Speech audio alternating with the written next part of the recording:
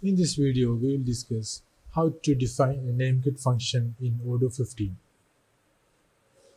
So first, let me open my custom model inside which I have a many-to-one field of the partner ID, that is restaurant partner.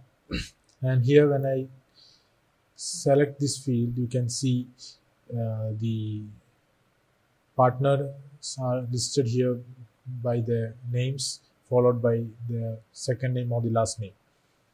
So now let us see how we can add their mobile number or phone number along with the way how the partners get listed now.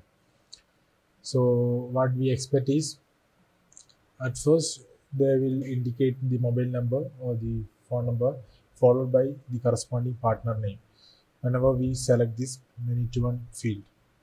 So inside this here we define a nameget function.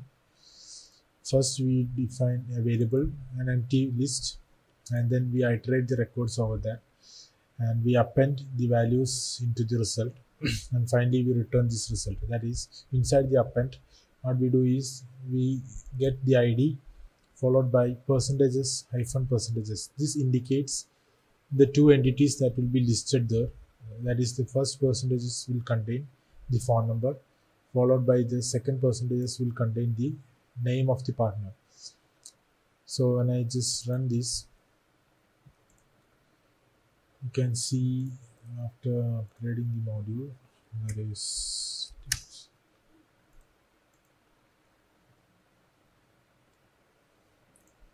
now when we select this record and when we select the partner field, we expect the mobile numbers along with their names. Now you can see the mobile number came here followed by the partner name. So this is done using the nameget function, or this is the main purpose behind nameget function in Odoo 15 development.